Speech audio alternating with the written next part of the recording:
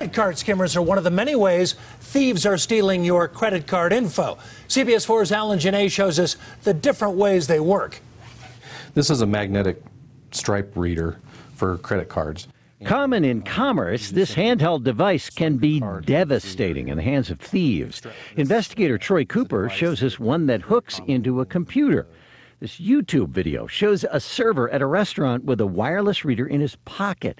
In about 2 seconds, he's able to scan a credit card and have all of the cardholder's information. Many times it's difficult to catch skimmers because the data is gathered by one person, sold on the black market elsewhere. In his position with the Jefferson County District Attorney's Office, Cooper says skimmers are common at gas stations and ATMs.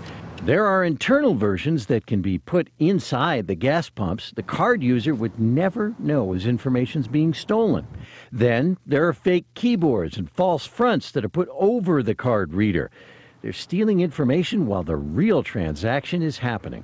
The best way to protect yourself from skimmers, because many times you don't know that it occurred, is to pay attention to your accounts, pay attention to your credit cards. Keeping track of your transactions is very important because it's not easy to protect yourself from a skimmer before it happens.